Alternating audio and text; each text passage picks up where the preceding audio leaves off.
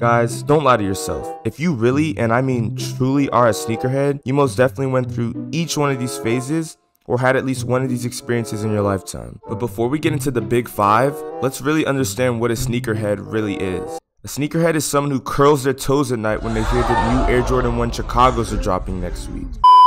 Now don't confuse this with the hype beast. Ew, just saying that makes me cringe. Baba Booey. Those are the motherfuckers that throw their entire pay stub on designer clothes and hype items just to wear the same pair of Gucci pants every hour and every day for the rest of the year. Those are the motherfuckers that do the most flex pieces to make others think they get girls or something. One of the cool kids or some shit like that. But in reality, they the ones who get stuffed in lockers and give their high school bullies their lunch money. Their fits don't even correlate, and half the time they be wearing fake designer to begin with. Okay, let me get back on track. I just really hate the term hypebeast. Okay. Sneakerheads.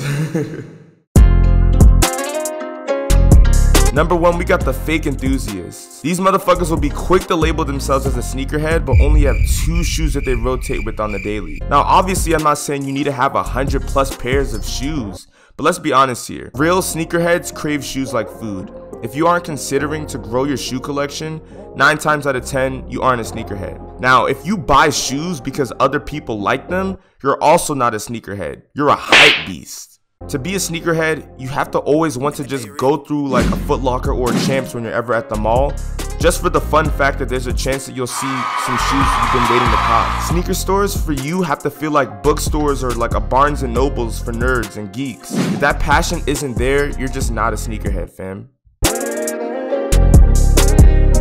Coming up in number 2, we got the shoe mommies. If you're a sneakerhead like me, a random person probably came up to you and told you to chill out because of how much you were taking care of your shoes. They probably like asked you why you care so much for them. Like, trust me y'all, I used to get clowned for wiping up marks of dirt on my shoes. Like, people actually didn't have that type of common decency to understand why I was cleaning them up in the first place.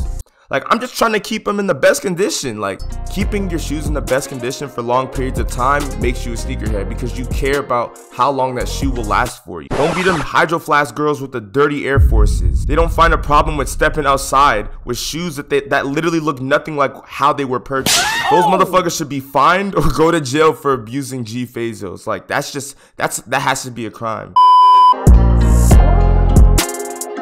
And number 3, y'all, we got sneaker naming, okay? So many instances in my life, there's just been so many where I've heard someone call one of LeBron's basketball shoes Jordans. Like, they were calling his shoes Jordans. Come on, Slim. Don't be out here calling the Black Cat 4s the Black Panther shoes. The Panda Dunk Lows, the Raccoon Air LeBron 8s. People really be out here calling any off-white release the On Blacks and be like, my fault, OG. Like, bro, what the fuck? Shoe names are important. They define the ideology and the history behind the designs of those individual pairs. If you out here calling Jordan Chicagos those red and white and black Nikes, you need to get arrested. Here, let's run a test real quick. I'm gonna put a picture of a known pair of shoes on the screen in a couple seconds, alright? I'm gonna give everyone in the comments 10 seconds to comment the name of the shoe. We finna play Jeopardy. I'm giving the real sneakerheads a chance to eject the imposters in the comments. Come on, guys. I'm actually counting on y'all right now.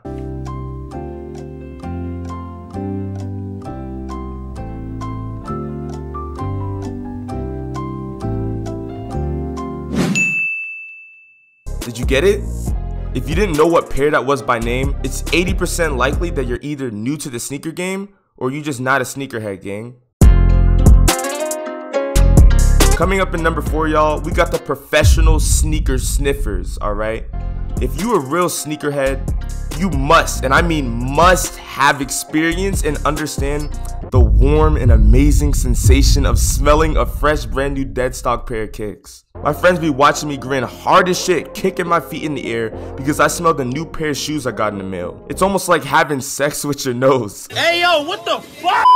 Your nose is just caught in the sneaker sniff jutsu. Like, once it connects to the footbed, there's nothing you can do about it. If you don't know what I'm talking about, you're not a sneakerhead, and someone need to get you right. Like, what you doing right now?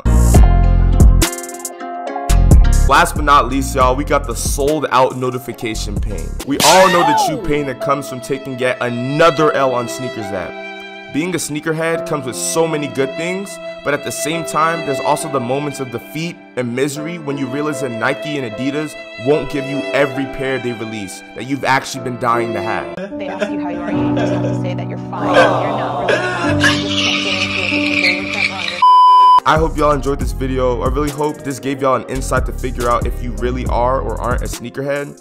If you're not a sneakerhead yet, then join the family. What you doing? If y'all enjoyed this content, do not forget to like, comment, and subscribe, as it really helps my content get out there. I've received enormous support from you guys, and I really appreciate it to infinity and beyond. Stay tuned for more sneaker unboxings, sneaker reviews, sneakers, everything. We turned up, gang. Stay blessed, y'all. I love you all, and peace out.